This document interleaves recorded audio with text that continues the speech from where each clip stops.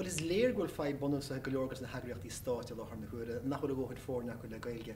An sampla smeas tóchan an rinne idirchais agus ólaíocht a dúirt nara bheith híon go leithfinn géad go ar an rinne sin an go gnáthíon na trí Gaeilge. Sna híon go leithfinn géad go ar an riarcha nacha.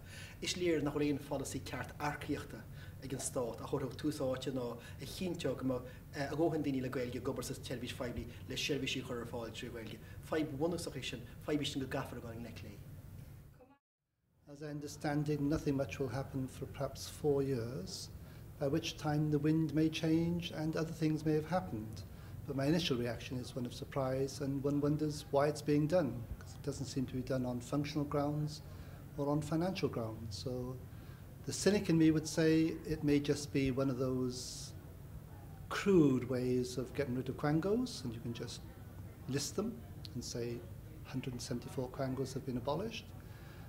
The more professional part of me suggests perhaps there's something more deeply serious about the rolling back of the state and the payments for such offices. So one will await with cynicism what develops.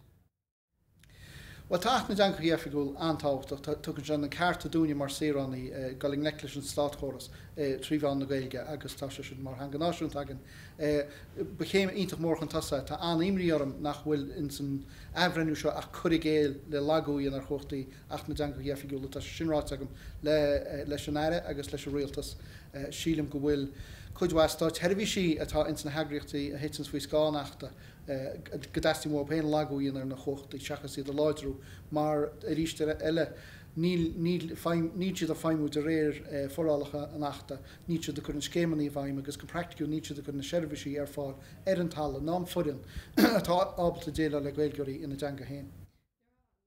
Dar nó I dúsceart na ar an neamhspleách ar leitheann don teanga níl tagatí ar an dhéalaigh I reachtaíocht eile ac an oiread mar atá in san deisceart.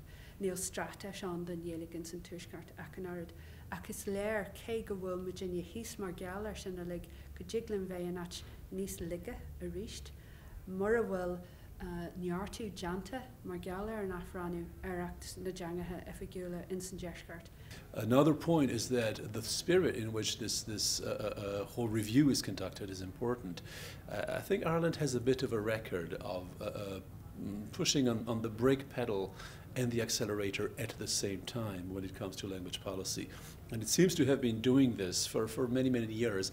I would hope that the review currently ongoing is an opportunity to try to move beyond this deep ambivalence that you find in Irish language policy in order to move towards a way of handling the relationship with the language in a much more straightforward, much more direct manner.